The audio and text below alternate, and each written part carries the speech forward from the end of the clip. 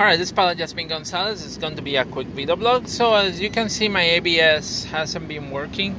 I know it seems like it's blinking, but it's a camera. But my electronic stability control, my ABS light, has been on for a while. My heel start is not available.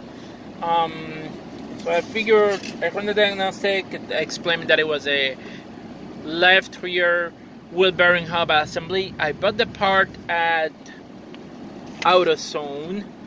And I got the part. I went to the dealership, got the nut that holds the wheel hub assembly in place, and then I also went to a dealership. But then I got the instructions on how to take it out and how to install it. So if anybody's working on the rear hub and bearing installation, so these are the instructions to install it.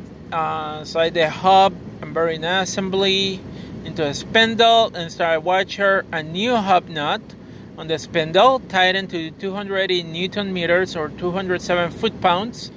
Install the brake rotor and caliper assembly, install and tighten the caliper adaptive mounting bolts, and tighten to 57 Newton meters, 42 foot-pounds. Reverse the brakes. Then install the hub and bearing dust cap. That is a thing in the middle, and there number 2. And then install the mounting pins and tighten to